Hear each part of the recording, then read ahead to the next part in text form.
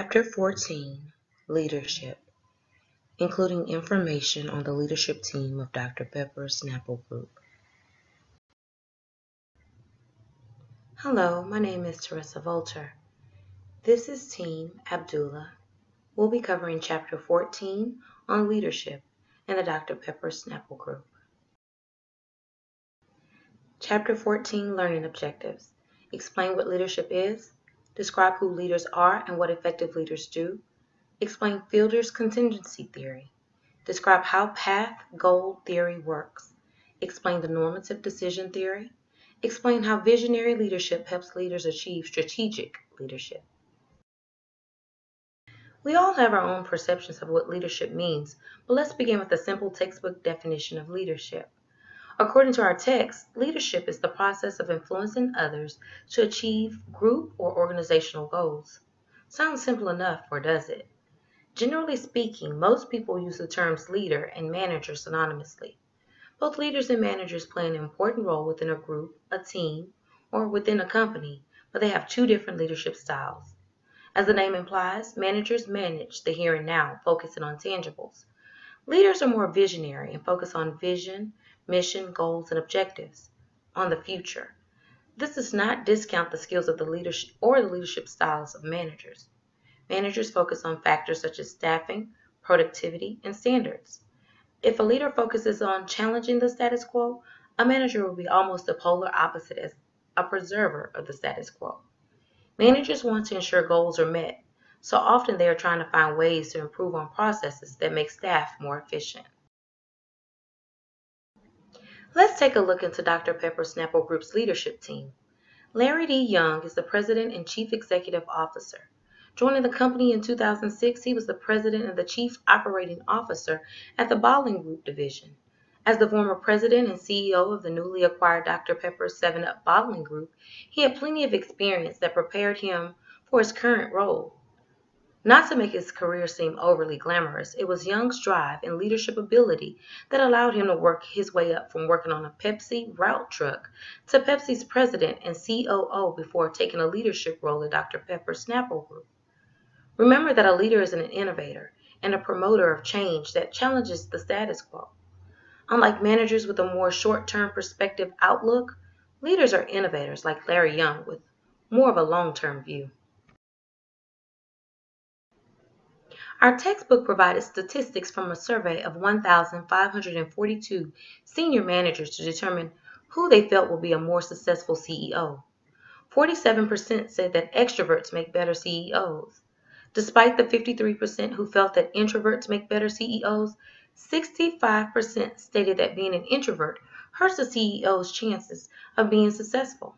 Surprisingly, of all CEOs, 40% are actually introverts. Our textbook defines traits as relatively stable characteristics such as abilities, psychological motives, or consistent patterns of behavior. Trait theory holds that types of leaders have similar traits. Traits of a leader are drive, desire to lead, honesty and integrity, self-confidence, emotional and cognitive ability, and a working knowledge of the business. Having leadership traits is not enough to be considered a leader. Have you ever heard someone say, "I'm just wired that way"? Well, a leader is not just defined by how they are wired, but also by what they do. This means their behaviors are those of a leader, what they're actively doing to inspire and motivate others to achieve goals. There are two basic leadership behaviors that are necessary to be successful in leadership: initiating structure and consideration.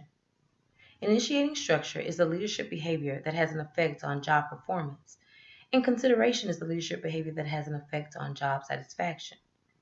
According to the Blake-Mouton Leadership Grid, leadership high in both leadership behaviors is called team management.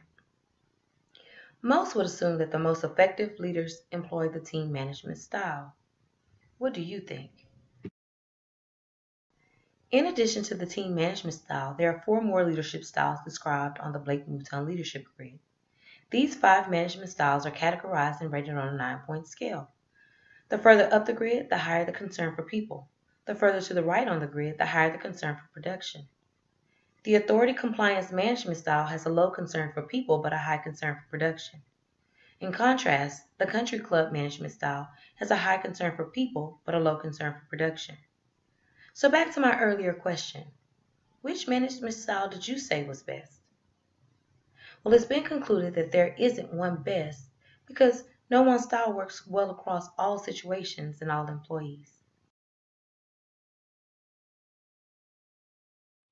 So in closing, under outstanding leadership, Dr. Pepper Snapple Group has benefited tremendously.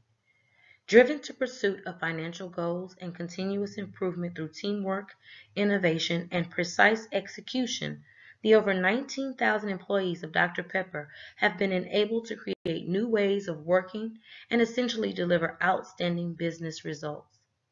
Essentially, this is the result of a great leadership structure and the ultimate goal of a great leadership team. Hello, my name is Abdullah Alyami. This is Abdullah Team. We will be covering Chapter 14 Leadership, Dr. Pepper Snapple Group.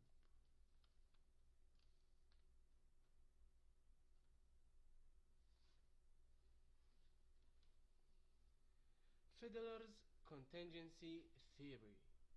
The definition states that in order to maximize work group performance, leaders must be matched to the right leadership situation. This means that leaders are more effective when the situations in their team suit them. They are better off being in situations that they are familiar with and where they perform best.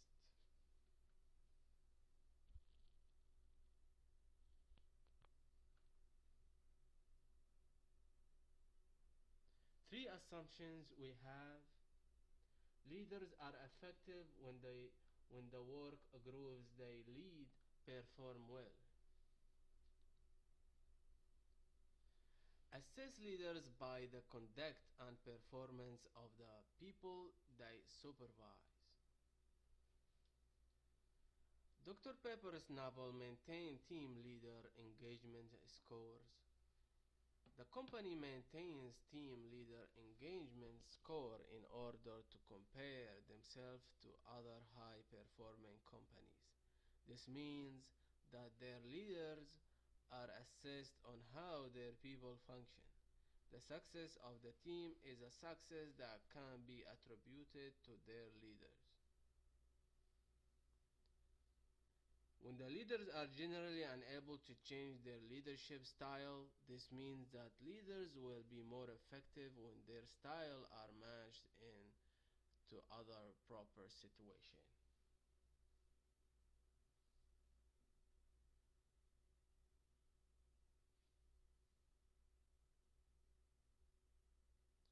For favorableness, for favorableness of a situation for a leader depends on how they influence group members. Favorableness of a situation for a leader depends on the degree to which the situation permits the leaders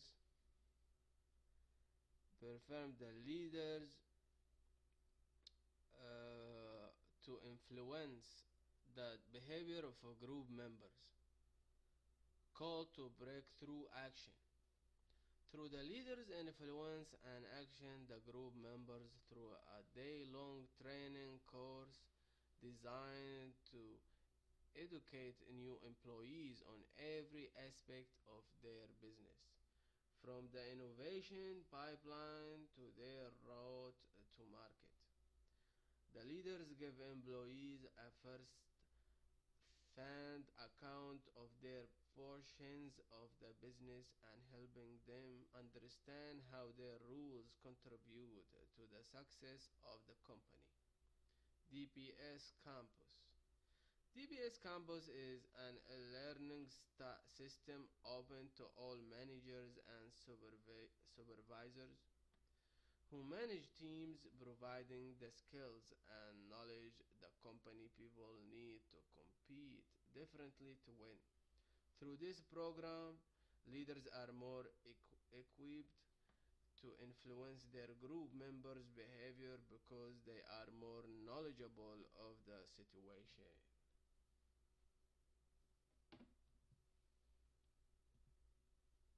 Path goal theory. Definition. Leaders can increase subsistence, satisfaction, and performance by clarifying and clearing the path to goals and by increasing the number and kinds of rewards available for goal at, at attainment. So, leaders need to clarify how followers can achieve organizational goals, take care of problems that prevent followers from achieving goals, and then find more and varied rewards to motivate followers to achieve those goals.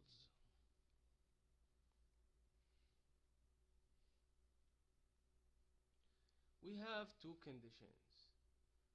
Condition 1, leader behavior must be a source of immediate or future satisfaction for followers.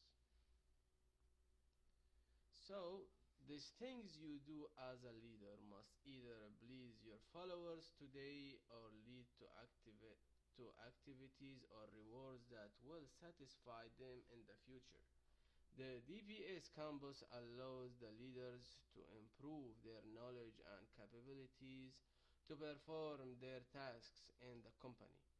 When leaders are more knowledgeable, there is a greater chance that members will reap rewards from this, such as increased knowledge and skills which they will learn from their leaders. The condition 2, leaders' behavior must be complemented and not duplicate the characteristics of the followers' work environments.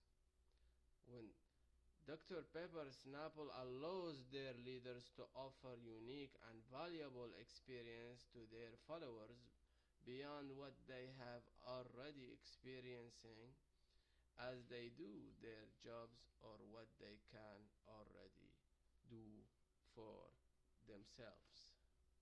Thank you so much. Hi, my name is David Michael Castillo. I'm representing Team Abdullah, the Dr. Pepper Snapple group. We are doing Chapter 14, Leadership. I am doing Section 5, which is the normative decision-making theory. In this Section 5, I will describe what the normative decision-making theory is, the styles of decision-making, the two big key components into decision-making, and the rules to increase the quality and acceptance in decision-making. The normative decision theory is a theory that suggests how leaders can determine an appropriate amount of employee participation when making decisions. This normative decision theory is also known as the Vroom-Yedin-Yago model. The normative decision theory has 5 specified different decision-making styles. For time purposes, I will name 3.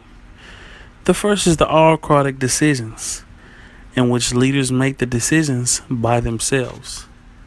The next is the consultative decisions, in which leaders share the problems with subordinates but still make the decisions themselves.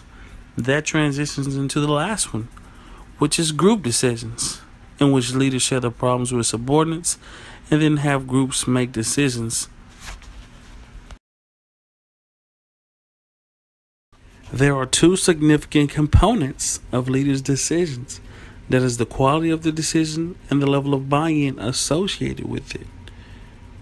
Team members want to make sure that the leader has enough information to make a wise decision in order for those team members to buy into that leader. In order for team members to buy in, they need to feel a part of the process. Therefore, you can allow team members to have an input in the decision-making process, but ultimately make your own decision. As you can tell from the chart, there are multiple decision rules to increase decision quality and as well to increase decision acceptance. The normative decision theory, like the path goal theory, is situational in nature. A prominent leadership scholar has described this theory as the best supported of all leadership theories. Many people will believe that making tough decisions is at the heart of leadership. Yet, experienced leaders will tell you that deciding how to make decisions is just as important. Start. Hi, my name is Sylvia, and I'm going to talk to you about visionary leadership. Visionary leadership creates a positive image of the future that motivates organizational members and provides direction for future planning and goal setting. There are 4 types of visionary leadership that I will be explaining below. First type is strategic leadership. Strategic leadership is the ability to anticipate, envision, maintain flexibility, think strategically, and work with others to initiate changes that will create a positive future for an organization. The next is charismatic leadership. Charismatic leadership, the behavioral tendencies and personal characteristics of leaders that create an exceptionally strong relationship between them and their followers. Charisma is a Greek word meaning divine gift. There are 2 kinds of charismatic leaders, ethical and unethical. Ethical charismatic leaders are leaders who create strong relationships between them and the followers. Unethical charismatic leaders control and manipulate followers and do what is best for themselves instead of the company. And last but not least, transformational leadership. That's leadership that generates awareness and acceptance of groups' purpose and mission and gets employees to see beyond their own needs and self-interest for the good of the group, which coincides also with transactional leadership.